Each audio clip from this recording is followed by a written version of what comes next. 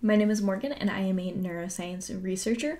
Welcome to my channel and also welcome to 2021. So new year, not a new channel, exactly the same me, but the calendar got flipped. So that's where we are right now. We're still in quarantine and all of that super fun stuff, but the year is different. I wanted to say thank you so much to all of the people who have been subscribing to my channel. I have been really silent for like the last month because a lot of stuff was happening in the lab that was a little bit more important than sitting down and filming a video every week. But hopefully it's all sorted out now. Hopefully someday I'll be able to tell you guys about it. I'm thinking about maybe at some point starting like a lab story time sort of segment, but that's for a future me to deal with and not for right now me. Today's video is one of my Mental Health Monday videos. So if you're new to this channel, every first Monday of every month, I sit down and talk about a concept in mental health from a neuroscientist perspective. I think it's really important that we discuss mental health, and I think it's also really interesting to look at some things that might be recommended by people outside of neuroscience to see how it actually affects your brain or whether or not it works from a neuroscience standpoint. So I think that's just fun to look at. Today's video is extra special because it's my very first video of 2021. So obviously I planned something really cool and awesome, right? No, that's not the case. This is just a normal video. This is just a normal month of a normal year. We're not doing anything special here. But today's video is one that I thought would be really interesting because it's one that I've heard recommended, I've heard people talk about, but I've never heard neuroscientists talk about. I've never heard anyone who really looks at the brain as its own organ talk about on their own. And also it came up recently because my own therapist recommended it to me. So I was like, of course, one of the dangers of having a neuroscientist as a client is that I'm going to go and research everything that's recommended to me. And what I found on this topic I thought was really interesting. So today we're going to be talking about art therapy. So first of all, what in the world is art therapy? This is a definition that I pulled from the American Art Therapy Association. They say that art therapy is an integrative mental health and human services profession that enriches the lives of individuals, families, and communities through active art making, creative processes, applied psychological theory, and human experience within a psychotherapeutic relationship. But what it really boils down to is therapists using art as a medium to help their client understand themselves better. Art therapy does require, I believe, a master's degree to practice, and you are meant to go to an actual art therapist, but your average everyday therapist can recommend that you use art, and that is still kind of art therapy from what I understand. So for example, my therapist recommended that I paint something, so that is technically art therapy. We're trying to understand myself better through that. Other means of art therapy, it could be watercolors, pastel. Some people make paper mache, some people use clay. Anything that could be considered art in conjunction with therapy is then art therapy. The theory behind art therapy is that we can use art to describe emotions and feelings and memories that maybe we don't exactly have the words for just yet, or maybe we haven't fully processed it yet, but through our art we can sort of interpret it and then discuss it a little easier. People who recommend art therapy often say that it allows someone to sort of reframe their experience and look at it from a different angle, and it can also help us organize our thoughts a little bit more. And I had to do a lot of research into this just to sort of figure out what art therapy is and how we might better understand it from a neuroscience perspective. And I found a really interesting woman who is a researcher in the field, and I will link a few videos by her in the description. They'll be under YouTube videos and just some recommendations if you're wanting to look more into it or see how we can maybe view this from a neuroscience perspective. But that will be in the description along with all of the links to all of the sources that I use today, just like I do with every other video. Some things that art therapy is commonly used to treat is anxiety, depression, post-traumatic stress disorder, or really any traumatic event that someone needs help dealing with. Dementia and other mental illnesses. And also it seems that some people are investigating using it for physical illness as well, but its efficacy for physical illnesses is more, the evidence for it is a bit lacking, and more research needs to be done before we make any claims about how therapy can help physically. So an issue that we run into a lot, and that I think will probably become a common theme with these Mental Health Monday videos, is that concepts in therapy and even in art therapy are often very difficult to look at it through neuroscience or through other, what you might call hard sciences, because these hard sciences want objective data. We want numbers. We want to be able to see a neuron and see what it's doing. We don't really work in subjective experiences because they are subjective. And so what might work for one person won't work for another person. And what one patient may report, other patients will not report. So it makes these studies very difficult to conduct. For art therapy specifically, it's extremely difficult to not be subjective because art itself is subjective. So there's not really a way to look at it objectively. You can't walk into someone who's painting something that they say expresses their emotions and then say, well, no, it doesn't because you didn't follow these rules of art. Well, that's not constructive to therapy at all. There's also the extremely subjective part of therapy of it has to do with interpersonal relations.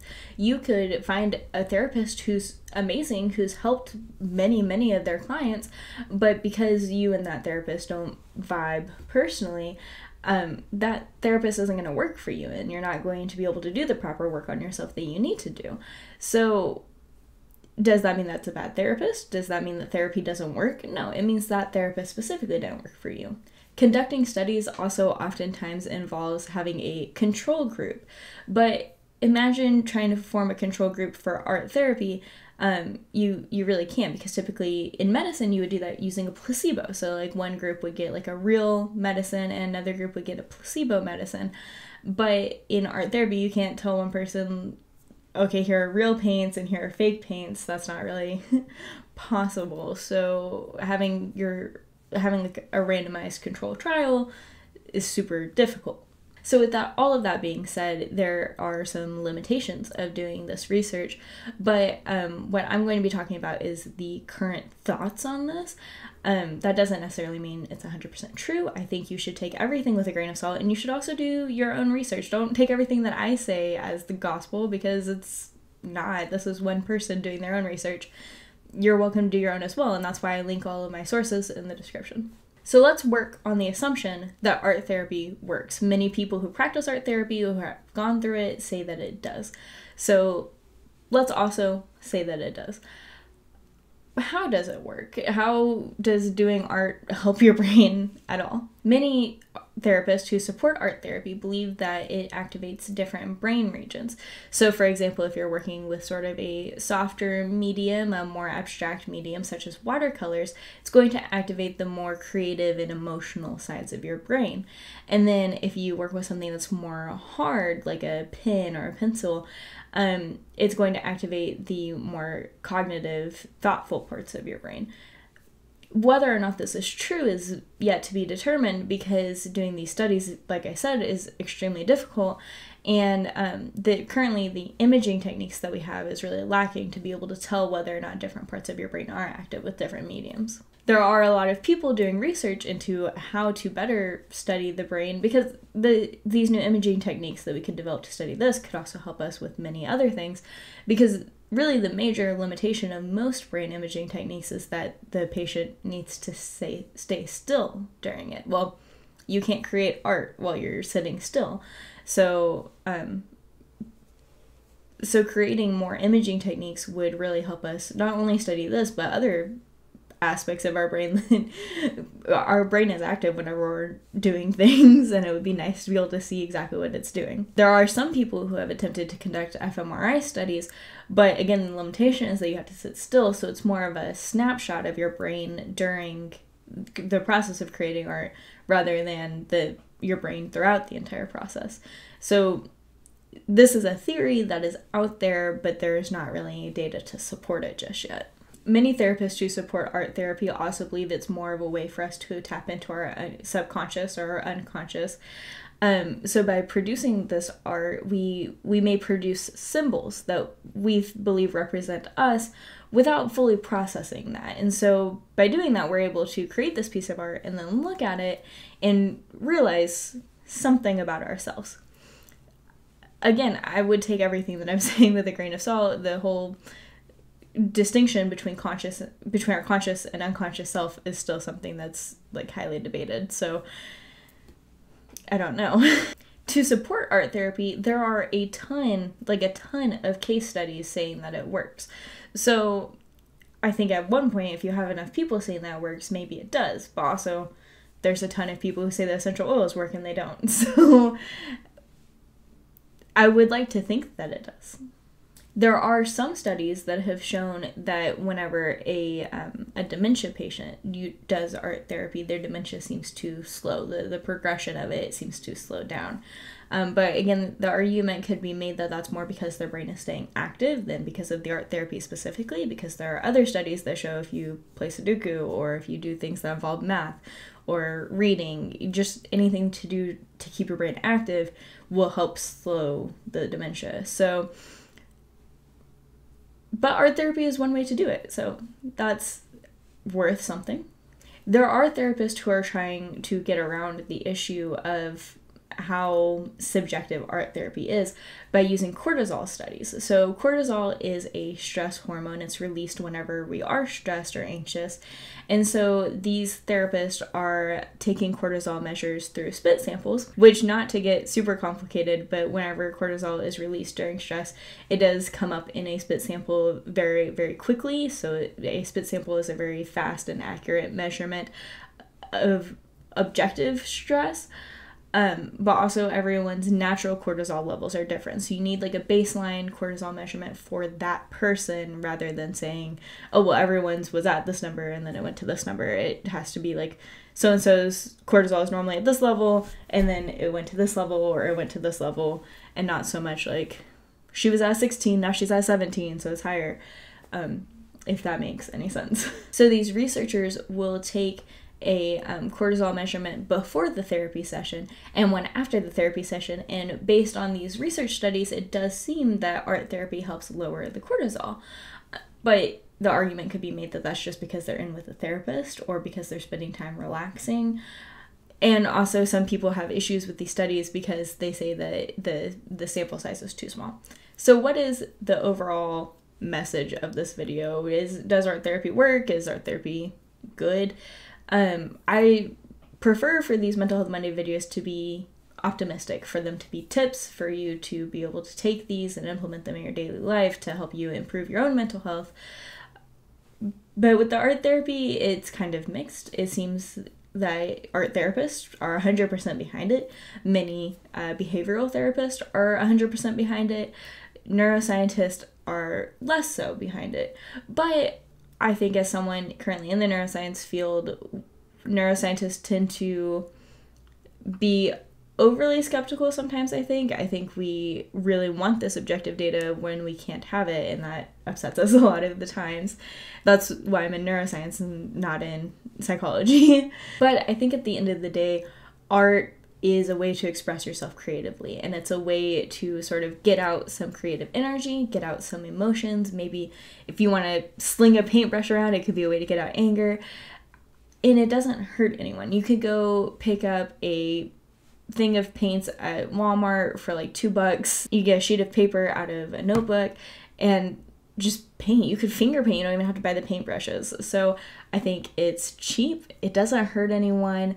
And if it makes you feel better, you should do it. And I don't think there's any harm in it at all. I think it would be super interesting to have more data on it. I think it would be amazing if we could get these studies done to see what parts of the brain it does activate.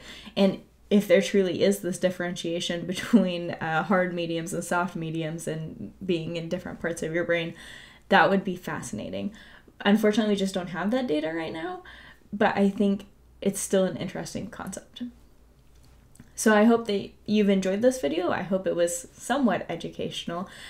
Please, if you feel like it, leave a comment down below of some other mental health techniques, practices, things your therapist have recommended to you that you'd like for me to talk about. I would love to do more research into it. That's part of the reason why I started this series. I find it fascinating to look at all of these concepts from a neuroscience perspective and see sort of what we do and don't have data on, because it's not always that it doesn't work. It's just that it's difficult to collect data on some of these things.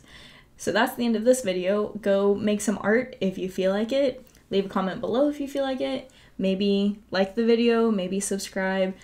It's completely up to you. But whatever you do, have a great day. Bye.